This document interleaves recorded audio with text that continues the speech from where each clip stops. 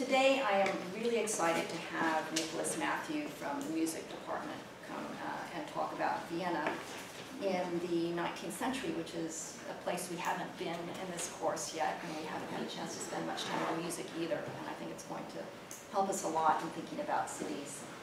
As always, I'm going to start by giving us a couple of words, word of the day. Today there are two to think about and just keep in the background as we listen to Nicholas talk about cities and sound.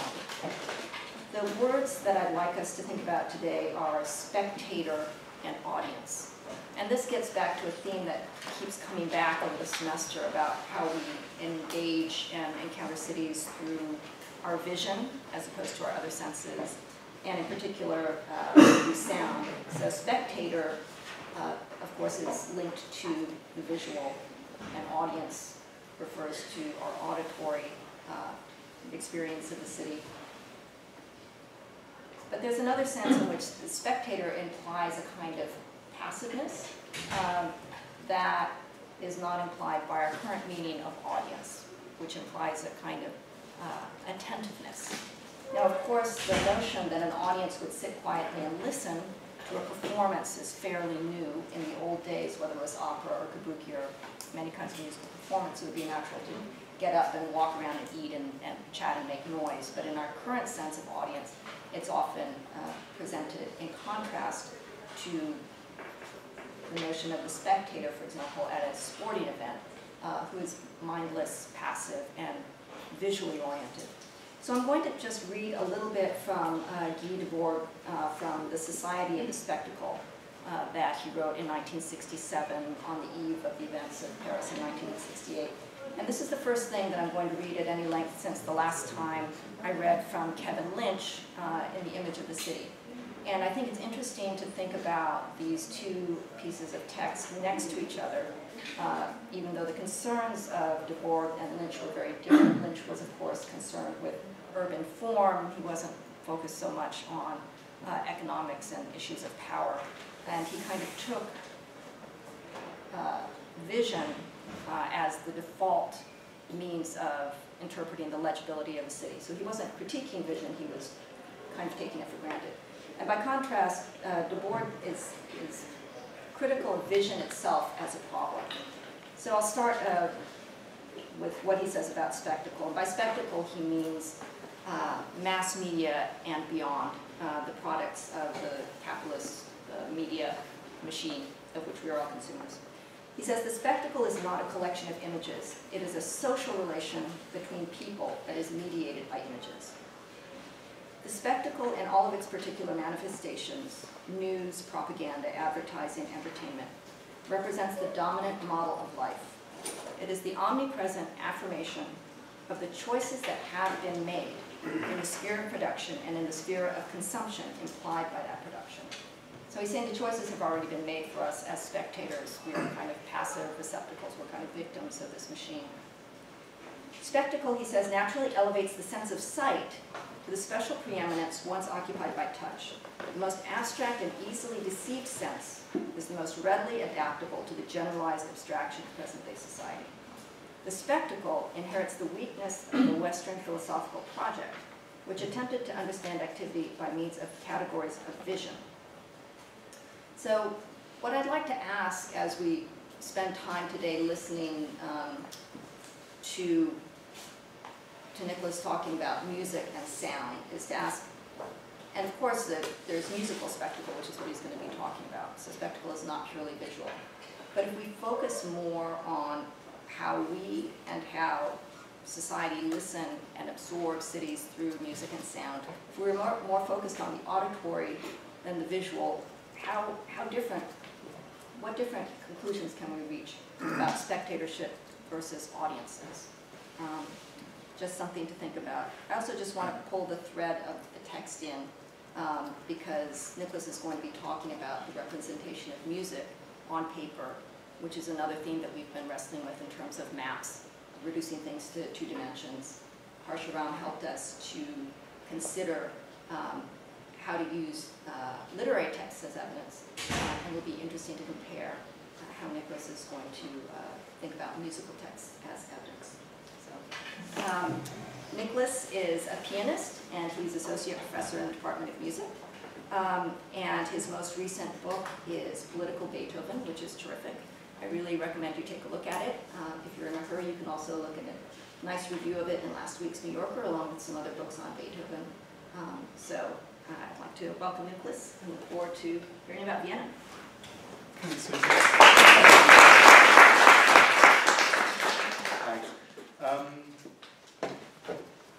Yeah, I should probably explain what I'm doing here at all, because I guess some of this material comes out of the last book I wrote on Beethoven, and we'll hear some Beethoven in a minute.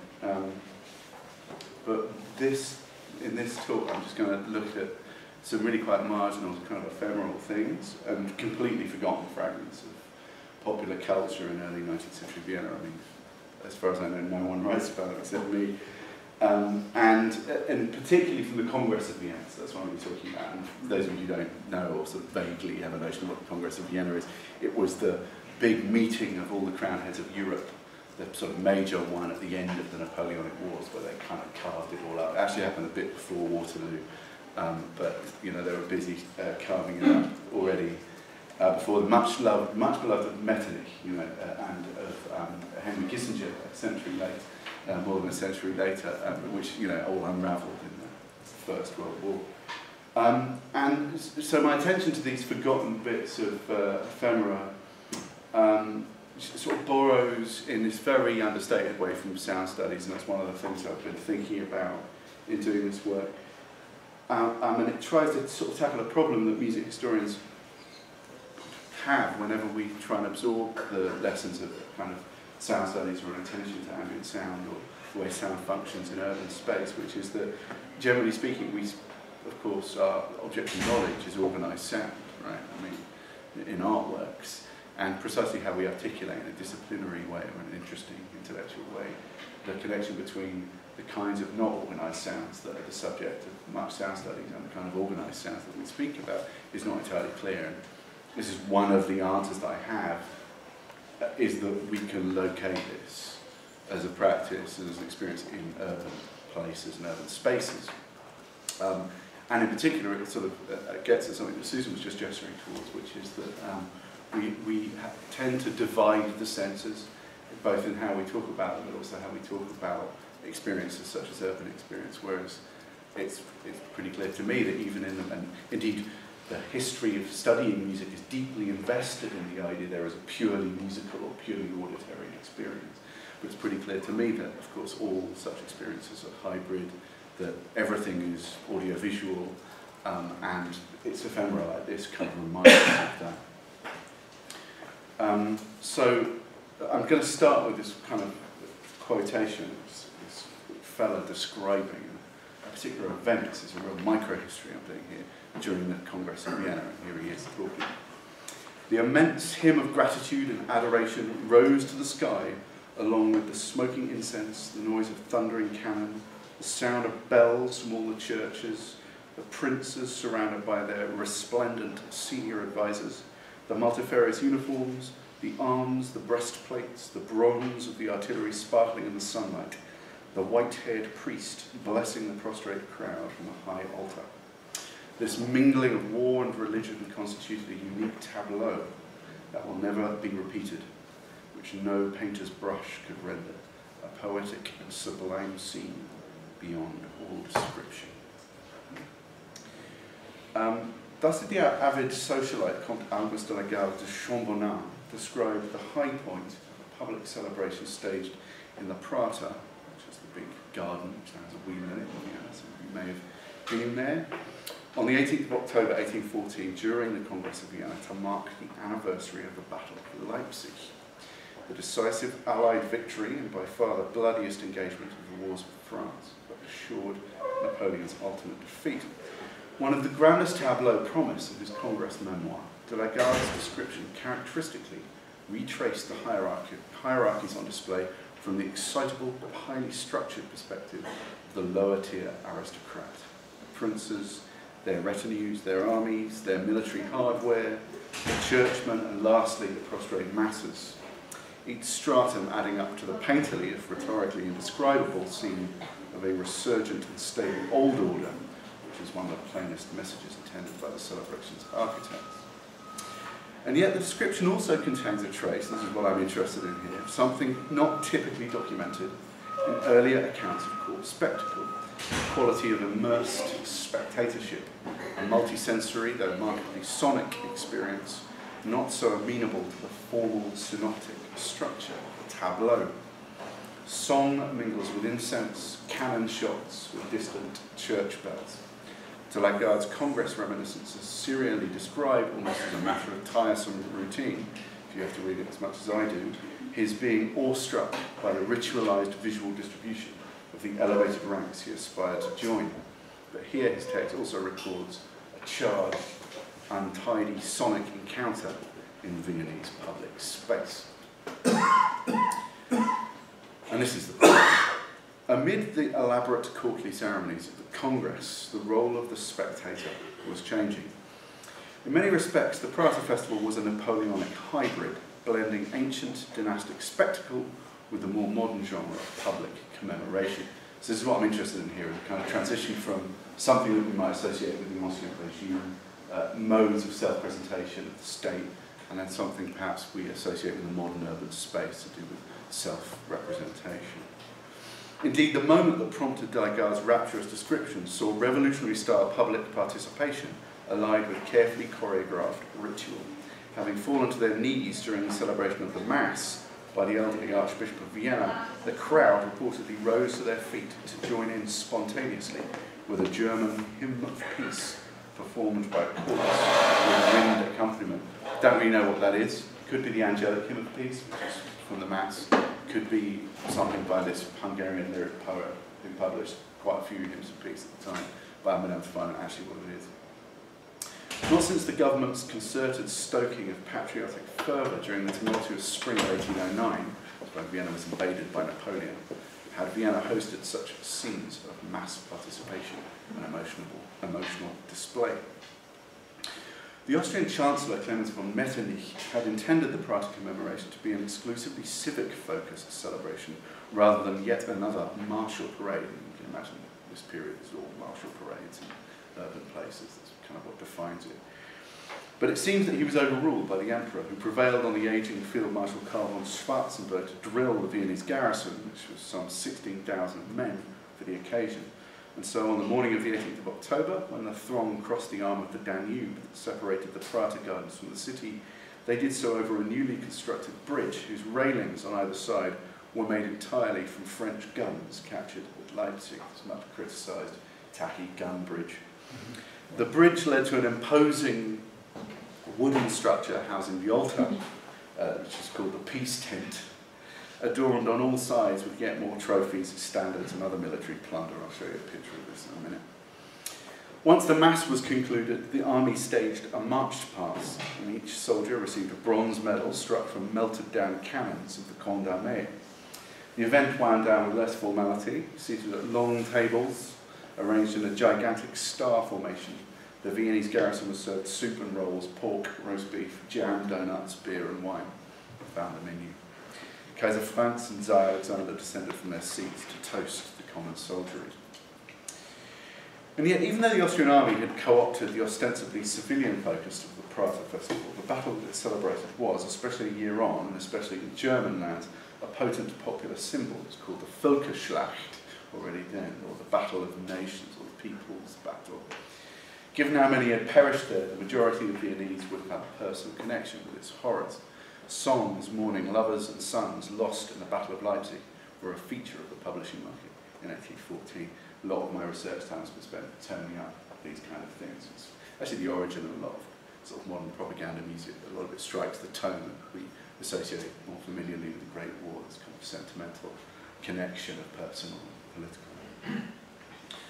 If the ritual practices of the Prater Festival linked established forms of court spectacle to a more dispersed and intimate kind of public experience produced in part by print circulation, the festival was also one of the earliest such events in Vienna to have been so widely recalled and celebrated in print itself.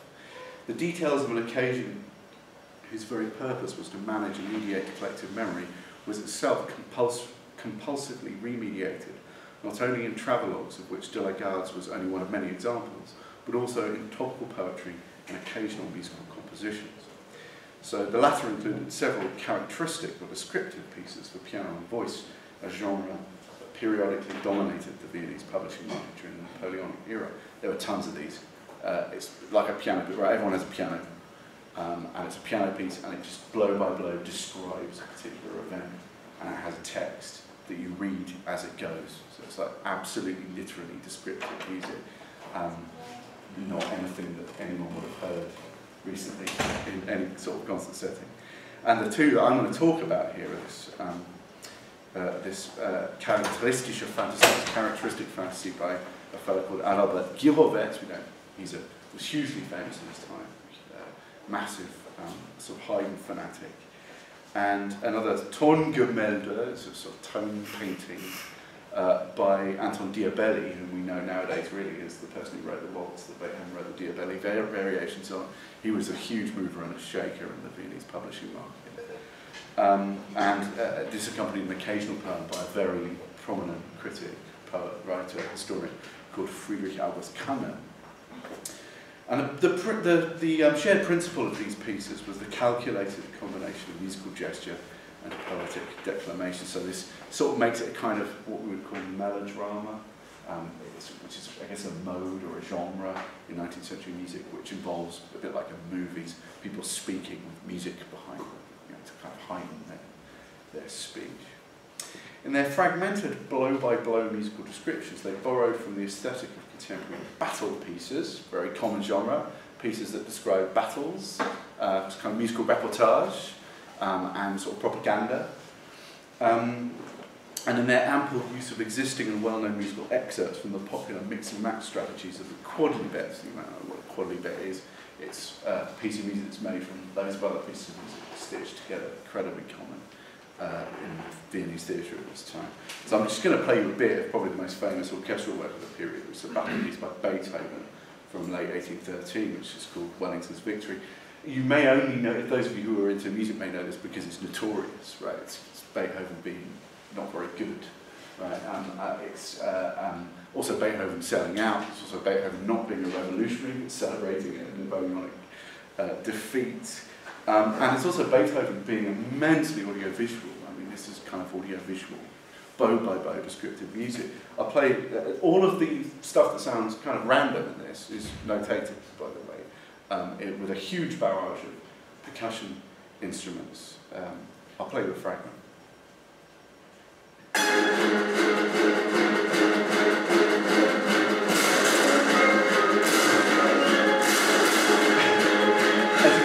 It's tremendously basic and balletic. Each of the charges from the French and English side are notated very precisely. It's obviously a cavalry charge.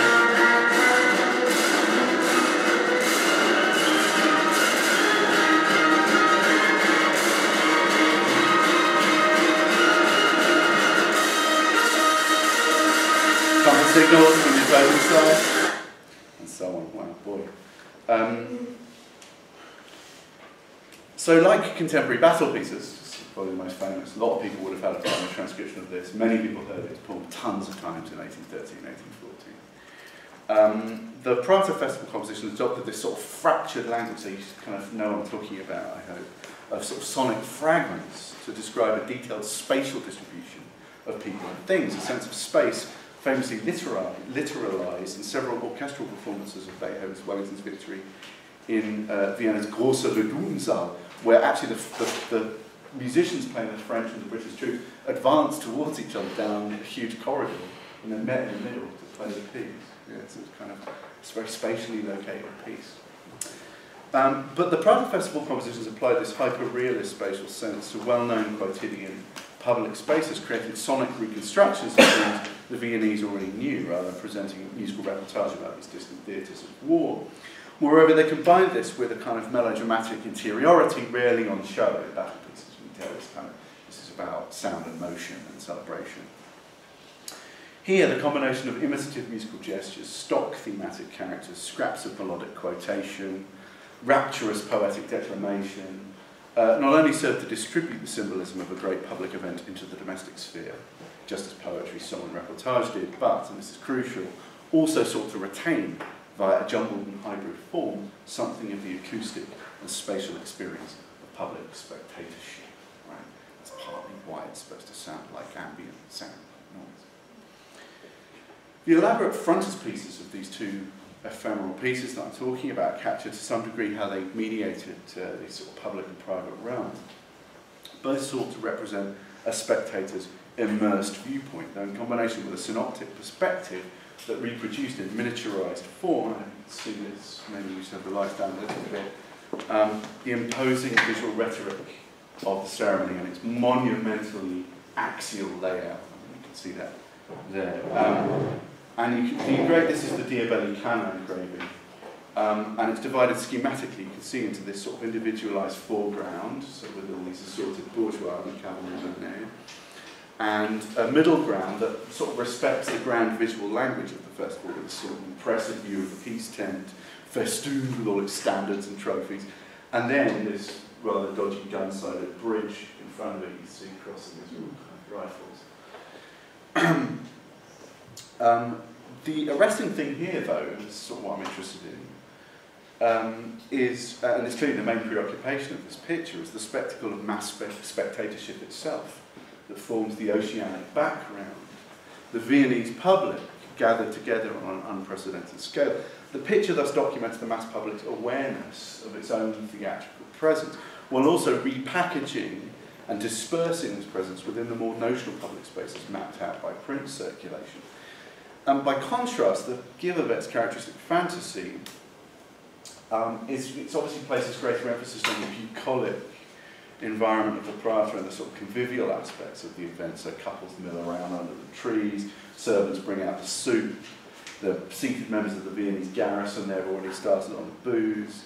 But the engraving also makes sure to register the assembled Viennese throng with that sort of swarm of onlookers you can see there on the right-hand side, extending to a vanishing point between the trees.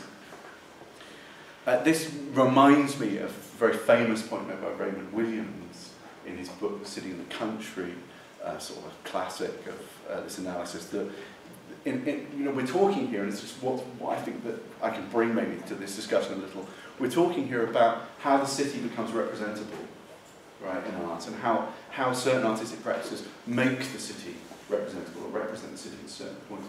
And Raymond Williams' point is that initially the presence of the city can only really be registered through inherited vocabularies of pastoral. And that's sort of what's happening here, right? That really the city is sort of exerting a distorting effect on a visual pastoral language here, and that's how we can apprehend its sort of presence. These pictures might remind us that topical musical publications like these were primarily souvenirs, serving to channel intimate memories through physical commodities, and in this instance, to allow public commemoration to be reenacted on a scale commensurate with sentimental contemplation at home, and indeed, both compositions recall moments of recollection themselves. So this piece announces there's one section called the recollection of the many perils luckily survived, while the Cana Diabelli one has a load of majestic chords, and it says that the brave soldiers are returning home with sweet memories of this holy day. So both of them sort of precariously layer memory over memory. We've got this as a way of remembering an occasion in which its function was to remember, right? And of course remembrance being a pretty sort of typical theme of sentimental theatre too in this period. So like many contemporary melodramas on stage, both of these Prater compositions paradoxically mix an extreme interiority with a naturalistic exteriority in a language that perpetually oscillates between the privacy of intimate musical expression and music that's barely more than ambient sound. Indeed, these apparently mismatched registers frequently blend into each other. So I can't play you a piece of this unless I had a piano. But some of you may be able to read music, and those who can't, I can maybe get a sense from just having a look at it. So you can see how this works, right? There's this thing that perhaps your mate is playing on the piano, or your sister, right? Maybe this is female music. It's quite interesting as well. Sort of, there's a gender thing here about public and private. It's kind of a making female of a fundamentally sort of heroic masculine public self-assertion. So here it says, songs of triumph and warlike songs echo through the streets, right? So this is actually doing warlike songs, sort of strange to say in Holstead, trying to imitate the sort of clamorous sound of lots of songs sounding at once, right? So disorganized sound making its way into this obviously artfully composed piece of music. And then it's sort of just further down the page, the cheering throng make its way down to the banks of the green Donau, the Grünen Donau, the green Danube. And you can see this sort of ripply type river thing starts here, right? So thing here in the southern bit, it's pastoral symphony, kind of watery ripple music. And then you get the old man feeling young again amid the city's youth. Here, the sort of joyful cries, and then it all gets interrupted by all these cannon shots. So it says "Der Donnerstunde Krachen ruft," which is kind of hard to translate. The thunderous throats of the thunderous throats call out their cracks or something, their crashes. And you can see that this is noisy. A lot of cannons at the time would have had extra stops that we don't have on a modern Steinway type recipe piano nowadays. Things called like bassoon stops were very common, where a piece of a sort of cylinder of parchment paper is lowered and just put against the strings to make this kind of awful buzzing sound. These kind of stops would have been used to produce these effects even more. You can see it's just crashing chords, and it's all about a lack of continuity. Actually, you can see, right? It's not very continuous music, just as we heard in the Beethoven example. It's all about kind of interruption and banging. And you see the same thing in the Gilbert's piece. And a lot of source music and noise in these. So here, I'm sorry, this was part of a PowerPoint. I was trying to kind of do a punk PowerPoint. I find people's PowerPoints are so good nowadays, you have to protest against rubbish as possible. So I was scribbling all over them. Actually took longer to make than a regular band one. But here, this is interesting. This is a topical effect. It says here, a rural lyre man, a hurdy-gurdy man, like the one who shows up at the end of Winterreise, right?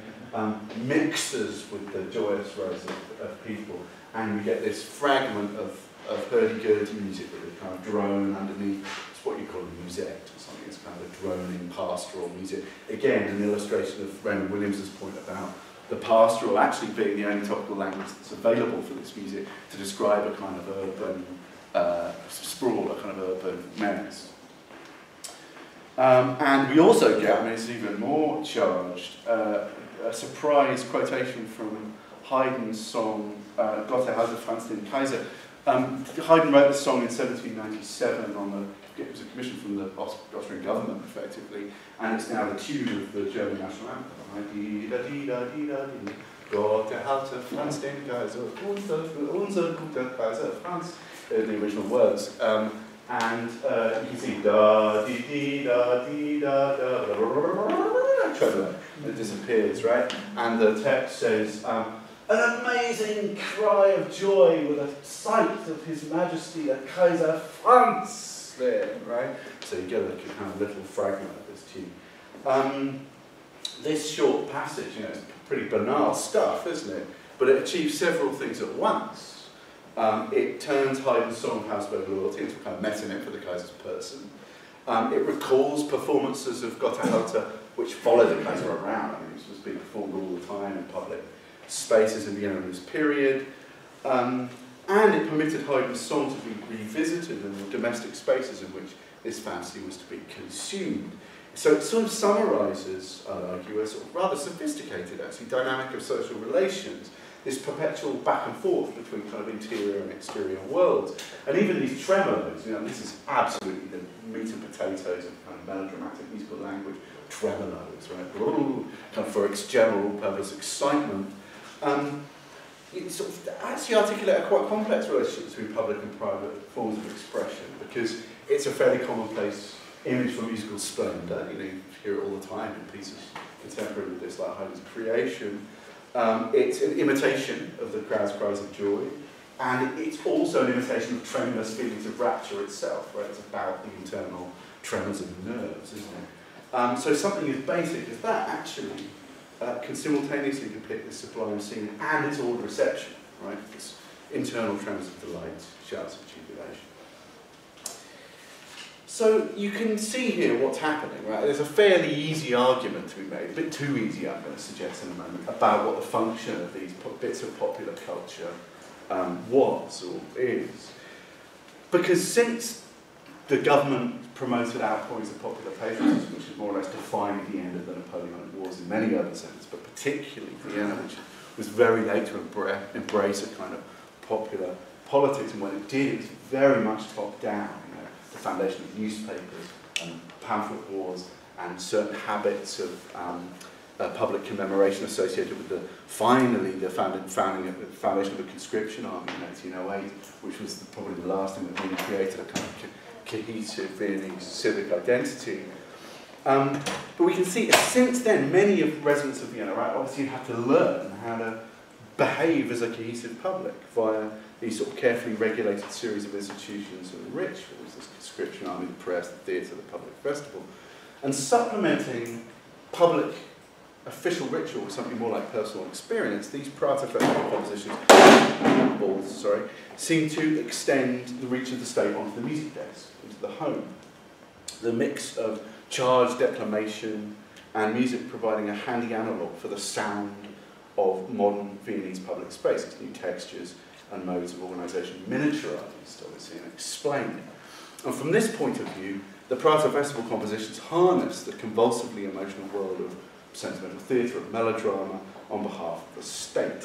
And, one could say rather speculatively, many have argued that the aesthetic of melodrama reproduces this kind of structure of conversion hysteria, effectively, whereby excessive emotion is displaced into kind of elaborate mise-en-scène or kind of bodily convulsion, right? So if indeed this is a kind of hysterical sort of genre, then these pieces are the kind of ideological talking cure, the trauma of Leipzig and its recrudescent memory prompt the usual kinds of musical melodramatic excess, which is then sort of redirected into the ostensibly healthy channels of dynastic loyalty, the worship of monarchy, and well-managed varieties of corporate feeling. The theatricality of melodrama, its tremolos, its variety, its repeated expressions of awe, might be regarded in this case as symptomatic of a new form of public political participation which had to be entrained, and performed. But I'm going to say that reading is pretty provisional, and actually that's pretty standard issue Foucauldianism that I've just done there. Because apart from anything else, it seems as though a sort of Foucauldian take on power and hegemony and culture power aren't really equal to describing how power operates within the civic scene, particularly how power operates through art in the civic scene, I'm going to suggest. Because for one, the relationships between formal projections of state power via civic ritual and the dynamics of an individualised urban experience are much less tractable than the story I just told implies. In fact, this sort of organisational jumble here of convention emphasises this complexity in a way that the avalanche of contemporary political songs, which also, after all, extended state ideologies into the domestic sphere, couldn't. These pieces didn't just transcribe politics into the home, being sort of intermediaries for some kind of ideology, and neither were they merely, personal souvenirs, parasitic on this grandiose memory forming of Napoleonic state ritual. Rather, these Prater Festival compositions, with the help of an expanding Viennese print market, responded to, and this is where we get to the kind of nub of the issue, they responded to and generated a new experience, a new musical experience of urban public space, and one that inevitably stood in an oblique relation to traditional projections of state power, which had actually acquired this visible audience. There are lots of places one could go to theorise this development.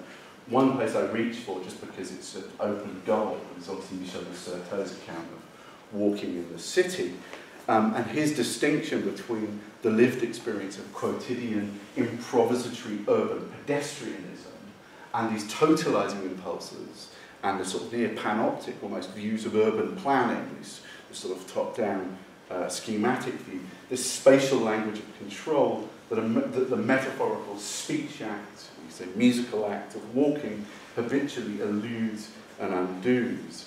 And it might seem weird, really, that sort of such a post-68 theory of urban experience should be relevant, but in a sense, what we're examining in this historical moment is the emergence of modern civic identity based around a kind of participatory pedestrian, which really is not representable in any Viennese music before this time. It's just not even a way in which urban space is conceived of. So actually, Certeau's distinction between the pedestrian and the sort of top-down urban planning view is here sort of linearized chronologically almost. It's made into a sort of historical moment.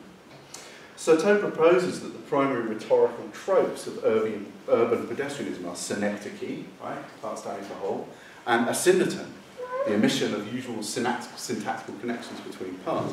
And given that these pieces depict urban space from a broadly pedestrian perspective, it should come as no surprise that these are by far the most noticeable rhetorical strategies at work in them. Both pieces deploy the collage techniques of melodrama to reassemble the urban landscape as a string of musical topoi or part quotations, frequently juxtaposed without any syntactical functional links, and each one symbolising a totality that is never fully presented or grasped. In the Prater Festival composition, the prevalence of these rhetorical habits arguably changes how the traditional languages of state ceremony can be communicated and understood. So in the Diabelicana piece, for example, the rituals of the festival itself are sort of prefaced by this enormously long process of pedestrian congregating. So before you actually get to any representation of the festival, you get this patchwork of pedestrian congregation. And then only one section really stands for the official part of the ceremony, which is this pious andante religioso here.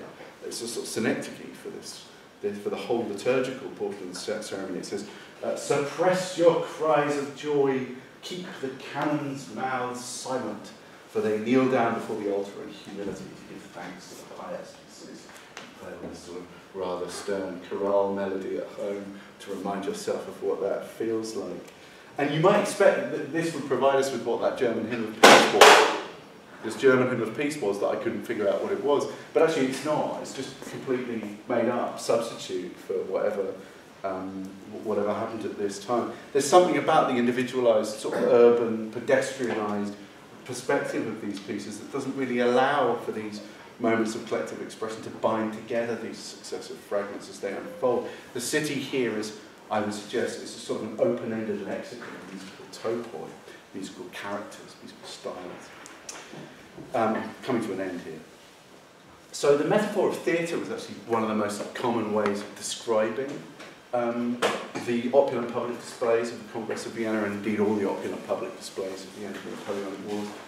And it's one that de la Garde evidently had in mind when he described this Prater Festival. The situation in Europe had changed comme une décoration du théâtre, said the plenipotentiary Dominique Pratt in his Congress memoirs. He says, Vienne va devenir le noble théâtre du patriotisme. So it's all about the city as a theatre, hosting its actors who are the crowned heads, but also the civic population, right? And in a sense, this realises Rousseau's very well-known fantasy of a kind of theatre in which the spectators are also the participants, right? And that's kind of, it reconfigures the city as a kind of participatory street theatre. And yet also both Prater Festival compositions drew attention to the theatricality of the event they describe, as well as the absorptive forms of spectatorship that it promoted. The more fractured organisation of these pieces and the immersive experience of urban space that this mode of organisation sought to replicate attenuated the centralised structure and unidirectional address of the Leipzig commemoration's carefully choreographed political theatre. The business of displaying authority and legitimacy via court spectacle was hardly new, after all. Indeed, it was among the primary ceremonial modes of the Ancien Régime. The Prater Festival compositions thus imply that by the end of the Napoleonic Wars, this mode was being transformed by, this is kind of me winding up the crucial point here, was being transformed by and dispersed among a new set of actors, an active group of pedestrian spectators, no longer only standing awestruck, but also involved in producing a more personalised kind of theatrical excess.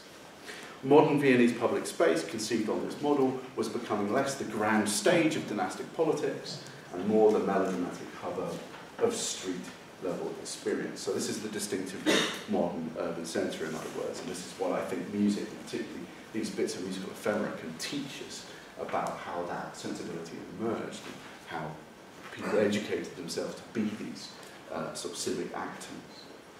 If the Battle of Leipzig and its Viennese anniversary witnessed the charged encounter of dynastic and popular politics, something that de Lagarde's description seems to register with its multi-sensory dissolution of the prize as well-ordered and spectacular tableau, then the techniques of the descriptive musical composition, as well as the routes by which this genre circulated, occasioned a still more radical dispersal. While the Prater Festival was an early instance of modern official memory, mediated primarily by formal and centralising genres of commemoration, like the monument, the compositions that subsequently dispersed its message leave a trace of the dynamic and more widely distributed process through which our modern collective memory was produced and maintained. The compositions by Giavovetz and Diabeticana that we looked at, I'm suggesting, are not only descriptive of the Viennese cityscape, they were also to some extent continuous with it. A descriptive piece like this is effectively a kind of borderless genre. Music blended into the city itself and remade the city through music. I'll stop there. Thanks.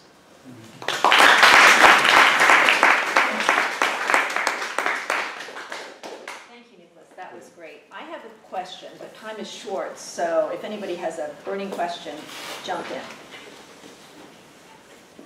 Stunned into silence. And I'm going to go ahead. So what really struck me when you were playing the Beethoven was how much it sounds like movie music, right? And so it made me think of the experience we have, walking around Berkeley in the city, and you come into a theater, which is an enclosed, dark place, and you enter into a battlefield, which has the requisite music and noise and special effects and so on. And I'm just wondering, how does that compare to what the experience of somebody in Vienna in those times would have had? They were going out, like the equivalent going to like a Hardly Strictly Bluegrass, or kind of what was the scene, or what was the experience of feeling that music? Yeah, we tend to. Well, there are two things that I think are really important to mention in this connection. One is that a battlefield was a very musical place until fairly recently. A battlefield was not just represented in music, but had music in it. Because music, and indeed a lot of musical instruments such as the metronome, are a sort of military technology and are ways of encouraging troops to march and to keep in rank and so on. And actually, the battlefield would have sounded very musical indeed. So it's not far-fetched to represent it in music. And second is that these pieces were taken extremely seriously. I mean, we have a tendency to guffaw because, it kind of sounds tacky. And it doesn't conform to any of our criteria, particularly for what Beethoven should sound like. I mean, people as prominent as Goethe claimed that the importance of the battle piece was that it allowed women to know what a battlefield was like. So these were genuinely pieces of reportage. And that's partly why they're so descriptive, right? I mean, if they're not interested in the actual location, they wouldn't detail, as the press did, and as engravings and commemorative objects like that you could buy did, the precise layout of the battlefield and what happened when. And it's precisely what this music does, down to the last cavalry charge, So it's a kind of a musical reportage. Yeah, it's not something that is... So the piece of music had the picture that you showed, but it also had maps of battlefields? So some battle pieces did indeed have battlefield diagrams in them. Yeah, absolutely. Yeah, that's very common, yeah. So yeah, it's commemorative, but it's also about. I'm trying to sort of reinforce the fact that that this is continuous, right? It's not a place you go to see art that represents something. Actually, this art is actually kind of bleeds into the urban space and teaches you about the experience that you're currently having. That teaches you to have that experience in musical terms, if you like. And of course, that's not a particularly surprising point to make, because a lot of music does that. A lot of contemporary, quote-unquote, urban music does that now. It teaches you how to think about and feel about being in the city. And would audiences at the time have had particular associations with both the motifs and particular instruments? And would people have heard cymbals or kinds of horns and have thought, oh, there's something a little bit Turkish about that? Or absolutely so. A little bit Norman about that? Absolutely so. And in fact, we're reluctant, partly in sort of post-romantic modernist discourse about how music's supposed to work, in other words, be terribly abstract and sublime. that we forget that even late into the 19th century, people were encountering these practices with a fairly, what would strike us as rigid lexicon of what certain musical gestures signified and meant. And it was precisely that lexicon that these pieces were able to draw on to be so descriptive. So the example of the musette, right, rhythm that the Royal Hurdy-Gurdy man has, or certain very standard ways, particularly with triplets and stuff that you would represent cavalry and horseback riding and stuff like that. Hymn singing, right, the hymn-like gesture, the patriotic song, this is the age of the national song and national anthem. So all of those things absolutely readily identifiable, yeah, definitely, according to quite a... And you know, we sort of laugh as though that's foolish, and then, you know, as Susan's mentioned, I mean, movies, it works exactly like that. And if you look at early guides about how to play the piano during movies, they will more or less give you a rundown of what you're supposed to play at every single moment. So, yeah, it's a particular model of music we've forgotten how to understand. I think we had another question over here. I was going to ask if you thought that this is a deliberate, the spectacle and the music was a deliberate attempt to draw the general population into the triumph, if you like, of the Yeah, certainly. I mean, that's the kind of standard issue, ideological thing that I kind of sort of floated and then sort of slightly cast doubt on. I mean, it's pretty obvious that the items of early popular culture like this, I mean, you know, it would be legitimate to call them that, are dispersing the messages of the state into the home, and that's what they're for. And if that's why they exist at all, I mean, just during the 20 years before this was, these pieces were published, the Austrian state had concertedly founded newspapers and allowed more publishing houses to exist, and had slightly lifted their tight control over this stuff, purely in order to try and generate a sense of civic identity. The question is whether that doesn't also do something to the centuries-old top-down forms of power that were still resident in Vienna. Something actually distinctively modern. For one, it distances them, and it turns them into an object of kind of immersed spectatorship in a way that the Habsburg monarchy had never really been. You know, and that's sort of troubling. It's an interesting moment. Well, thank you, Nicholas, and thanks especially for bringing questions of power into our discussions, which I think we need to always keep in mind, and I hope we'll keep in mind moving forward through the rest of the semester. So thank you. Thank you.